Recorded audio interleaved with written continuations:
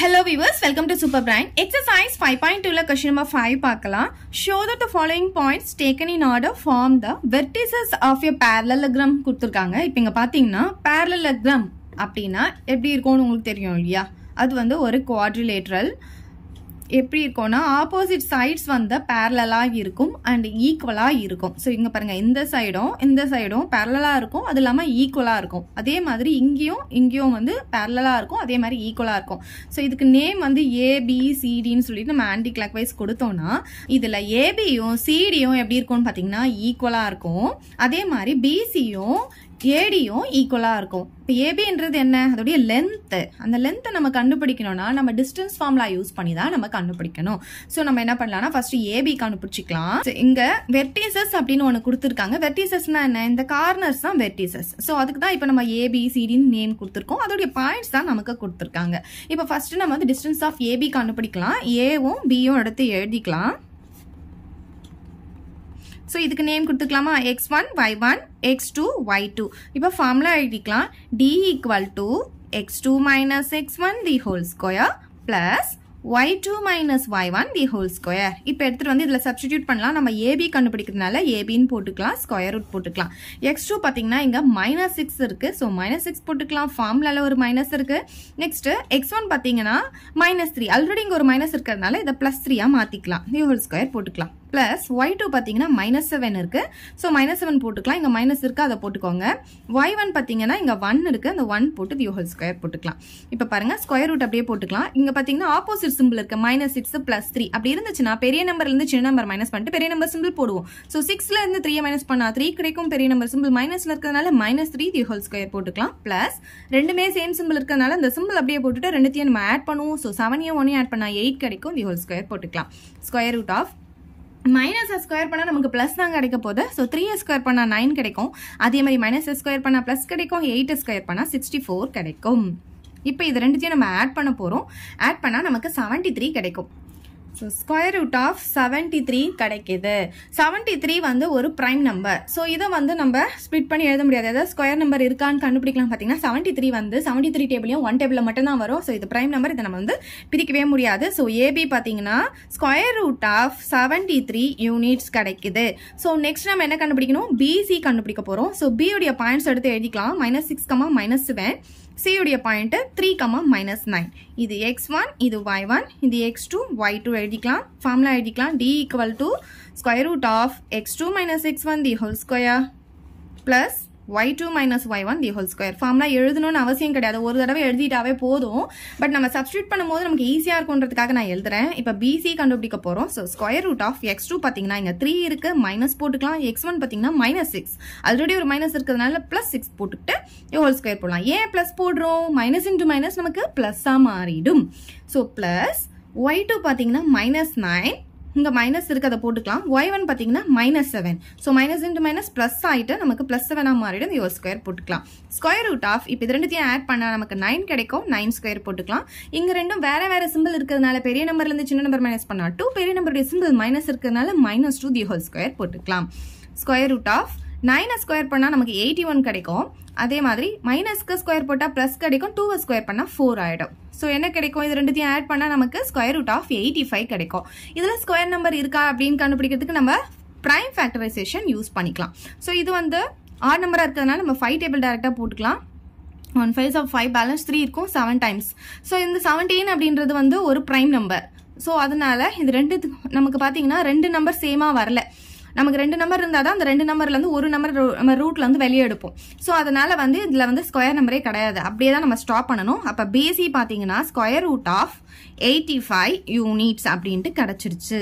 So next பாத்தீங்கன்னா நம்ம CD கண்டுபிடிக்க போறோம். ஃபர்ஸ்ட் ஏபி கண்டுபிடிச்சோம், அப்புறம் பிசி கண்டுபிடிச்சோம், இப்ப சிடி கண்டுபிடிக்க போறோம். டியோடைய பாயிண்ட்டும் எடுத்து எழுதிக்கலாம். இப்ப இதுக்கு x1 y1, இது x2 y2 நேம் கொடுத்துக்கலாம். ஃபார்முலா எழுதிக்கலாம். d equal to x2 minus x1 the whole square plus y2 minus y1 the whole square. இப்போ நம்ம CD கண்டுபிடிக்கிறதுனால CD போட்டுக்கலாம், ஸ்கொயர் ரூட் போட்டுக்கலாம். x2 பாத்தீங்கன்னா நமக்கு இங்க 6 இருக்கு, இந்த மைனஸ் போட்டுக்கலாம். x1 பாத்தீங்கன்னா இங்க 3 இருக்கு, 3 போட்டு the whole square போட்டுக்கலாம், அப்புறம் இந்த பிளஸ் போட்டுக்கலாம். நெக்ஸ்ட் y2 பாத்தீங்கன்னா இங்க -1 இருக்கு, இந்த ஃபார்முலால ஒரு மைனஸ் வரதுனால மைனஸ் போட்டுக்கிறோம். இங்க பாத்தீங்கன்னா y1 உடைய வேல்யூ -9 இருக்கு, இங்க ஏற்கனவே ஒரு மைனஸ் இருக்கிறதுனால மைனஸ் இன்டு மைனஸ் பிளஸ் ஆயிட்டு +9 ஆயிடும், நமக்கு ஹோல் ஸ்கொயர் போட்டுக்கலாம். ஸோ ஸ்கொயர் ரூட் ஆஃப் 6ல இருந்து 3 மைனஸ் பண்ணா நமக்கு 3 கிடைக்கும், 3 ஸ்கொயர் போட்டுக்கலாம். இங்க பாத்தீங்கன்னா ரெண்டுமே வேற வேற சிம்பிள் இருக்கிறதுனால பெரிய நம்பர்ல இருந்து சின்ன நம்பர் மைனஸ் பண்ணா நமக்கு 8, பெரிய நம்பர் சிம்பிள் பிளஸ்ல இருக்கிறதுனால +8 ஹோல் ஸ்கொயர் நமக்கு கிடைக்கும். So square root of 3 square பண்ணா நமக்கு 9 கிடைக்கும், 8 ஸ்கொயர் பண்ணா நமக்கு 64 கிடைக்கும். ஸோ இது ரெண்டுத்தையும் ஆட் பண்ணா நமக்கு என்ன கிடைக்கும், 73 கிடைக்கும். ஸோ நம்ம ஏபிலையும் பார்த்தீங்கன்னா உங்களுக்கு இதே தான் வந்திருக்கு. ஸோ நமக்கு வந்து ஏபியும் சிடியும் பேரலல் அண்ட் ஈக்குவல் அப்படின்றது இதுலயே தெரிஞ்சிருச்சு. நெக்ஸ்ட் லாஸ்ட்டாக நம்ம என்ன கண்டுபிடிக்கணும், ஏடி கண்டுபிடிக்க போகிறோம், ஆர் டிஏ கண்டுபிடிக்க போகிறோம். ஸோ டிஏ போடலாம், டியோடைய பாயிண்ட்ஸ் எடுத்து எழுதிக்கலாம், 6, -1 அண்ட் ஏவுடைய பாயிண்ட்ஸ் எடுத்து எழுதிக்கலாம், -3, 1. இது x1, இது y1, இது x2, இது y2ன்னு எடுத்துக்கலாம். இப்போ டி ஃபார்முலா எடுத்து எழுதிக்கலாம், x2 - x1 the whole square plus y2 minus y1 the whole square போட்டுக்கலாம். இப்போ நம்ம வந்து dA கண்டுபிடிக்கிறதுனால dA equal to போட்டு ஸ்கொயர் ரூட் போட்டுக்கலாம். x2 பாத்தீங்கன்னா -3 இருக்கு, மைனஸ் ஃபார்முலால ஒரு மைனஸ் இருக்கனால மைனஸ் போட்டாச்சு. x1 பாத்தீங்கன்னா இங்க 6 இருக்கு, the whole square போட்டுக்கலாம். பிளஸ் y2 பாத்தீங்கன்னா 1 இருக்கு, மைனஸ் போட்டுக்கலாம். y1 பாத்தீங்கன்னா -1, ஆல்ரெடி இங்க ஒரு மைனஸ் இருக்கனால மைனஸ் இன்டு மைனஸ் பிளஸ் ஆயிடும், +1 போட்டு the whole square போட்டுக்கலாம். ஸ்கொயர் ரூட் ஆஃப் இங்க சேம் நம்பர் இருக்க சேம் சிம்பிள் இருக்கிறதுனால அந்த சிம்பிள் அப்படியே போட்டுட்டு ரெண்டுத்தையும் நம்ம ஆட் பண்ணா நமக்கு 9 கிடைக்கும், ஹோல் ஸ்கொயர் போட்டுக்கலாம். 1 ஆட் பண்ணா நமக்கு தெரியும் 2ன்னு சொல்லிட்டு 2 ஸ்கொயர் வந்துடும். இப்போ பாத்தீங்கன்னா 9 வந்து ஸ்கொயர் பண்ணா நமக்கு 81 வரும், மைனஸ்க்கு ஸ்கொயர் போட்டா பிளஸ் ஆகும். ஸோ +81 நமக்கு கிடைக்கும். பிளஸ் 2 ஸ்கொயர் பண்ணா நமக்கு 4ன்னு தெரியும். அப்ப ரெண்டுத்தையும் ஆட் பண்ணா நமக்கு ஸ்கொயர் ரூட் ஆஃப் 85 கிடைக்கும். ஸோ இதுல ஸ்கொயர் நம்பர் இல்ல, ஆல்ரெடி நம்ம இது வந்து போட்டாச்சு, போட்டு பார்த்துருக்கோம் பிரைம் ஃபேக்டரைசேஷன்ல. ஸோ அப்படியே தான் நம்ம ஸ்டாப் பண்ண போறோம். ஸோ டிஏ பாத்தீங்கன்னா நமக்கு ஸ்கொயர் ரூட் ஆஃப் 85 யூனிட்ஸ் கிடைச்சிருக்கு. ஸோ இதுல நமக்கு கிடைச்ச எல்லாத்தையுமே நம்ம இங்க எழுதிக்கலாம். AB equal to square root of 73 units கிடைச்சது. பிசி பாத்தீங்கன்னா square root of 85 units. CD பாத்தீங்கன்னா ஸ்கொயர் ரூட் ஆஃப் 73 யூனிட்ஸ் கிடைச்சது. நெக்ஸ்ட் டிஏ பாத்தீங்கன்னா ஸ்கொயர் ரூட் ஆஃப் 85 யூனிட்ஸ் கிடைச்சது. நான் ஏற்கனவே உங்களுக்கு சொல்லியிருக்கேன், இந்த parallelogram இது ரெண்டும் ஈக்குவலா இருக்கணும்னு சொல்லியிருக்கேன். ஏபியும் சிடியும் ஈக்குவலா இருக்கணும். ஸோ இங்க பாருங்க, ஏபியும் ஸ்கொயர் ரூட் ஆஃப் 73, சிடியும் நமக்கு ஸ்கொயர் ரூட் ஆஃப் 73. ஸோ இது ரெண்டும் ஈக்குவலா இருக்கு. ஸோ அதே மாதிரி பிசியும் ஏடியும் ஈக்குவலா இருக்கணும். ஸோ இங்க பாருங்க, பிசி வந்து ஸ்கொயர் ரூட் ஆஃப் 85, ஏடினாலும் டிஏனாலும் ஒண்ணுதான், ஸ்கொயர் ரூட் ஆஃப் 85 வந்திருக்கு. ஸோ இது ரெண்டும் சேமா இருக்கு. ஸோ அதனால நம்ம எப்படி எழுதலாம்னு பாத்தீங்கன்னா, ஏபி ஈக்குவல் டு, ஏபிக்கு எது ஈக்குவலா இருக்கு, சிடி இருக்கு. So CD equal to value பாத்தீங்கன்னா ஸ்கொயர் ரூட் ஆஃப் 73 யூனிட்ஸ். அதே மாதிரி பிசியும் டிஏவும் ஈக்குவலா இருக்கு, அதோடைய value square root of 85 units. இந்த மாதிரி ஈக்குவலா இருக்கிறதுனால, ஆப்போசிட் சைட்ஸ் வந்து ஈக்குவலா இருக்கிறதுனால இது கண்டிப்பா வந்து ஒரு parallelogram-ஆ இருக்கும். ஸோ அதனால நம்ம எப்படி எழுதலாம் பாத்தீங்கன்னா, therefore ஏபிசிடின்னு எழுதிக்கலாம், இல்லைன்னா the given points are எழுதலாம். நம்ம சிம்பிளா ஏபிசிடின்னு எழுதிக்கலாம். ஏபிசிடி form a parallelogram அப்படின்னு எழுதி இந்த சம் நம்ம முடிச்சுக்கலாம். இப்ப செகண்ட் சப்டிவிஷன் பார்க்கலாம். இதுவும் அதே மாதிரி தான், இந்த பாயிண்ட்ஸ் வந்து ஒரு parallelogram ஃபார்ம் பண்ணுது அப்படின்னு கேட்டிருக்காங்க. ஸோ நம்ம ஃபர்ஸ்ட் வந்து ஏபி கண்டுபிடிக்க போறோம். ஸோ இதை x1, இது y1, இது x2, இது y2ன்னு எடுத்துக்கலாம். டி எடுத்து எழுதிக்கலாம், ஃபார்முலா எழுதிக்கலாம். Square root of x2 minus x1 the whole square plus y2 minus y1 the whole square போட்டுக்கலாம். நம்ம AB கண்டுபிடிக்கிறதுனால ABன்னு போட்டுட்டு ஸ்கொயர் ரூட் போட்டுக்கலாம். ஃபர்ஸ்ட் x2க்கு நேரா என்ன இருக்கு, 5 இருக்கு, இந்த மைனஸ் அப்படியே போட்டுக்கலாம். x1 பாத்தீங்கன்னா -7, ஸோ மைனஸ் இன்டு மைனஸ் நமக்கு பிளஸ் ஆயிட்டு, +7 ஹோல் ஸ்கொயர் போட்டுக்கலாம். பிளஸ் y2 பாத்தீங்கன்னா இங்க 10 இருக்கு, மைனஸ் அப்படியே போட்டுக்கலாம். y1க்கு நேரா -3 இருக்கு, so minus into minus plus ஆயிட்டு +3 மாறி இந்த ஹோல் ஸ்கொயர் போட்டுக்கலாம். ஸ்கொயர் ரூட் ஆஃப் இது ரெண்டுத்தையும் நம்ம ஆட் பண்ணிக்கலாம். ஆட் பண்ணா நமக்கு 12 கிடைக்கும், ஹோல் ஸ்கொயர் போட்டுக்கலாம். நெக்ஸ்ட் இங்க பாத்தீங்கன்னா 10 + 3 வந்து 13 கிடைக்கும், 13 ஸ்கொயர் நம்ம போட்டுக்கலாம். So next square root of 12 square உங்களுக்கு தெரியும் 144ன்னு சொல்லிட்டு, அதே மாதிரி 13 ஸ்கொயரும் 169. உங்களுக்கு தெரியலனா ரெண்டு தடவை போட்டு மல்டிப்ளை பண்ணி பாருங்க, 13 into 13.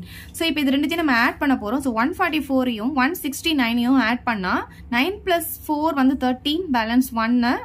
இங்க பாத்தீங்கன்னா 6யும் 4ம் 10, 10 plus 1 11, பேலன்ஸ் 1 3, 313 நமக்கு கிடைக்குது. ஸோ ஸ்கொயர் ரூட் ஆஃப் 313 பாத்தீங்கன்னா ஒரு பிரைம் நம்பர். இது எந்த டேபிளையுமே வராது, அதாவது 313லயும் 1 டேபிள்ல மட்டும்தான் வரும். ஸோ இது வந்து ஒரு பிரைம் நம்பர். இதை வந்து நம்ம வந்து இதுக்குள்ள ஸ்கொயர் நம்பர் இருக்கா அப்படின்னு சொல்லி நம்ம கண்டுபிடிக்க முடியாது, வரவும் வராது. ஸோ அப்படியே ஸ்டாப் பண்ணிக்கலாம் ஏபி. நெக்ஸ்ட் பார்த்தீங்கன்னா நம்ம பிசி கண்டுபிடிக்க போகிறோம். ஸோ பிசி கண்டுபிடிக்கணும்னா பியோடைய பாயிண்ட்ஸ் எடுத்து எழுதிக்கலாம் 5,10. Next சியோடைய point 15,8. இது x1, இது y1, இது x2, இது y2ன்னு எடுத்து எழுதிக்கலாம். இப்போ வந்து நம்ம பிசி கண்டுபிடிக்கிறதுனால பிசின்னு போட்டுக்கலாம். நீங்கள் ஃபார்முலா எழுதுறதா இருந்தாலும் எழுதிட்டு போட்டுக்கோங்க. இப்போ x2 பார்த்தீங்கன்னா இங்கே 15 இருக்கு, மைனஸ் x1 பார்த்தீங்கன்னா இங்கே நமக்கு 5 இருக்கு, தி ஹோல் ஸ்கொயர் போட்டுக்கலாம். பிளஸ் நெக்ஸ்ட் வந்து y2 மைனஸ் y1 பார்த்தீங்கன்னா இங்கே 8 இருக்கு, மைனஸ் y1 பார்த்தீங்கன்னா இங்கே 10 இருக்கு, தி ஹோல் ஸ்கொயர் போட்டுக்கலாம். இப்போ இதுல இருந்து இதை மைனஸ் பண்ணா 15ல 5 போச்சுன்னா நமக்கு தெரியும் 10ன்னு சொல்லிட்டு அதுக்கு ஹோல் ஸ்கொயர் போட்டுக்கோங்க. இங்க பாத்தீங்கன்னா இது பிளஸ்ல இருக்கு, இது மைனஸ்ல இருக்கு. அப்படியே இருந்ததுன்னா பெரிய நம்பர்ல இருந்து சின்ன நம்பர் மைனஸ் பண்ணிட்டு பெரிய நம்பருடைய சிம்பிள் மைனஸ்ல இருக்கிறதுனால -2 தி ஹோல் ஸ்கொயர் போட்டுக்கலாம். ஸ்கொயர் ரூட் ஆஃப் 10 ஸ்கொயர் பண்ணா 100 கிடைக்கும், மைனஸ்க்கு ஸ்கொயர் போட்டா பிளஸ் ஆகும், 2க்கு ஸ்கொயர் போட்டா 4 ஆகும். ஸோ நமக்கு ரெண்டுத்தையும் ஆட் பண்ணா 104 கிடைக்குது. ஸோ இதுல ஸ்கொயர் நம்பர் இருக்கான்னு எப்படி கண்டுபிடிப்போம்? நம்ம டைம் ஃபேக்டரைசேஷன் போட்டு தான் கண்டுபிடிக்கணும். ஸோ 10 வந்து 5 டைம்ஸ் வரும், 4 வந்து 2 டைம்ஸ் வரும். அகைன் 2 டேபிள் போடும்போது 2 2s are 4, பேலன்ஸ் 1 6 டைம்ஸ் கிடைக்கும். திரும்பியும் நான் 2 டேபிள் போடும்போது நமக்கு பார்த்தீங்கன்னா இங்க 1 2s are 2, இது 13 கிடைக்கும். ஸோ 13 வந்து ஒரு பிரைம் நம்பர்னால அப்படியே ஸ்டாப் பண்ணிக்கலாம். ஸோ நமக்கு என்னென்ன கிடைச்சிருக்குன்னு பார்த்தீங்கன்னா 3 2s கிடைச்சிருக்கு, ஒரு 13 கிடைக்குது. ஸோ இதுல இருந்து ஒரு 2 நம்ம வந்து வெளியே எடுத்துடலாம். ஸோ 2 வந்து வெளியே எடுத்துட்டா அப்ப பேலன்ஸ் இது ரெண்டும் இருக்கும், இது ரெண்டுத்தையும் மல்டிப்ளை பண்ணா 26. So 2 square root of 26 units அப்படின்ட்டு கிடைக்குது. ஸோ பிசி வந்து 2 ஸ்கொயர் ரூட் ஆஃப் 26 யூனிட்ஸ் கிடைச்சிருச்சு. ஸோ நெக்ஸ்ட் பார்த்தீங்கன்னா நம்ம இப்போ சிடி கண்டுபிடிக்க போறோம். C உடைய பாயிண்ட்ஸ் எடுத்து எழுதிக்கலாம் 15,8. D உடைய பாயிண்ட் பார்த்தீங்கன்னா 3,-5. ஸோ இது x1, இது y1, இது x2, இது y2ன்னு எடுத்து எழுதிக்கலாம். நம்ம CD கண்டுபிடிக்கிறதுனால CD போட்டு ஸ்கொயர் ரூட் போட்டுக்கலாம். நெக்ஸ்ட் இங்க பாத்தீங்கன்னா ஃபர்ஸ்ட் ஃபார்முலா என்ன, நமக்கு x2 minus x1 the whole square. So x2 பாத்தீங்கன்னா இங்க 3 இருக்கு, மைனஸ் x1 பாத்தீங்கன்னா இங்க நமக்கு 15 இருக்கு, the whole square போட்டுக்கலாம். Plus y2 minus y1, y2 பாத்தீங்கன்னா இங்க -5 இருக்கு, மைனஸ் y1 பாத்தீங்கன்னா மைனஸ் ஃபார்முலால இருக்கு, அதுல மைனஸ் போட்டாச்சு, y1 வந்து 8 போட்டுட்டு ஹோல் ஸ்கொயர் போட்டுக்கலாம். இப்ப பாத்தீங்கன்னா இது ரெண்டும் வேற வேற சிம்பிள்ல இருக்கிறதுனால பெரிய நம்பர்ல இருந்து சின்ன நம்பர் மைனஸ் பண்ணா 12, பெரிய நம்பருடைய சிம்பிள் மைனஸ்ல இருக்கனால -12 போட்டுட்டு ஹோல் ஸ்கொயர் போட்டுக்கலாம். இது ரெண்டு சேம் சிம்பிள் இருக்கனால இந்த சிம்பிள் அப்படியே போட்டுட்டு ரெண்டுத்தையும் நம்ம ஆட் பண்ணா 13 கிடைக்கும், ஹோல் ஸ்கொயர் போட்டுக்கலாம்.